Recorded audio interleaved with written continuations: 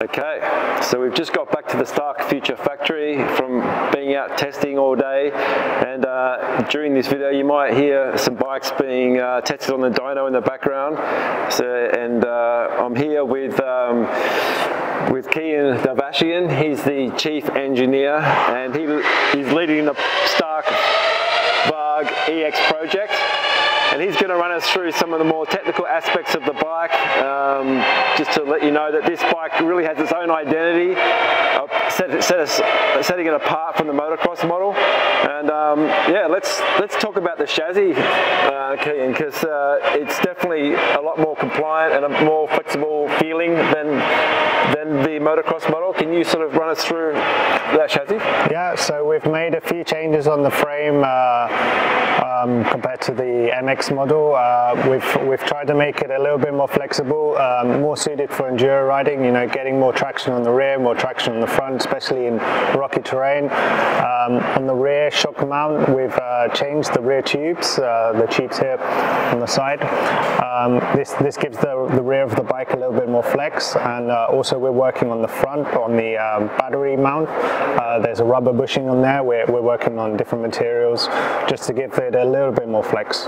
Yeah, I mean, I really noticed, because I rode the motocross model around the enduro loop first, and as soon as I got on this EX model, it just had that feeling of an enduro bike. Yeah. It wasn't deflecting off the rocks in the roots. It was going really nicely through the trails, really nice to ride.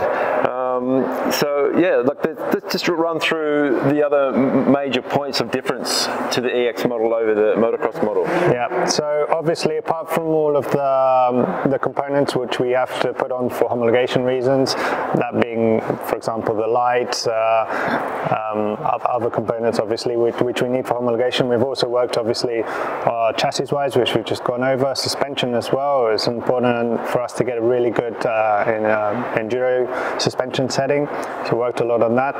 Then we've made other improvements such as the chain guide. This one's more reinforced, so obviously it's better for enduro riding, for rocks, roots, you know, impacts in general. We've developed a new phone, new dashboard, and a new docking station for this model. It's a completely new phone. It's developed by us with a partner, so it's pretty cool that developed a phone for this bike. Another innovation is we have internal routing of the cables, so all of your cables now go through the handlebar to the docking station here at the front. Yep. We have integrated indicators. This is a first, especially on an enduro bike. So with they're silicone over molded, which is there to prevent breakage from impacts, you know, from hard enduro riding. So yeah, integrated indicators. We've got optional front and rear disc guards as well. So when you go to the checkout, you'll be able to click that if you want. If you want disc guards, then you add them to your order. One thing I was impressed about is there will be an option of 5 different tires. You can choose between tubes and mousses. Is that correct? Yeah, that's right. So yeah, when you go to your checkout as well, you'll be able to choose your tire selection. So we've got on the front, we've got 3 options, which is the Metella Medium, the Michelin Enduro Medium 2, and Pirelli Rallycross. And on the rear you'll have 4 options. You'll have the Metella Medium, Metella Soft, which is more for technical riding, the Enduro Medium 2, and then the Pirelli Rallycross. Yeah. And also, yeah, you'll be able to choose mousses installed from the factory, which I believe this is a first. Yeah, that's pretty cool. And also, you were talking last night about the wiring loom. Yeah. That's a pretty cool point. Yeah, it's a completely new wiring loom. We've been working with a new supplier, who does overmolded connectors.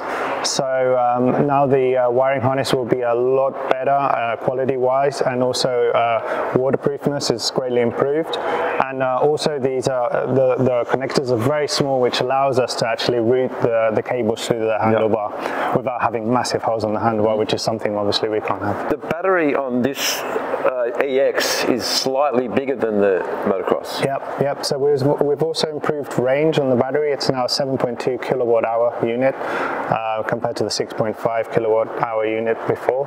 So yeah, we'll give you that extra range to be able to do your longer enduro rides.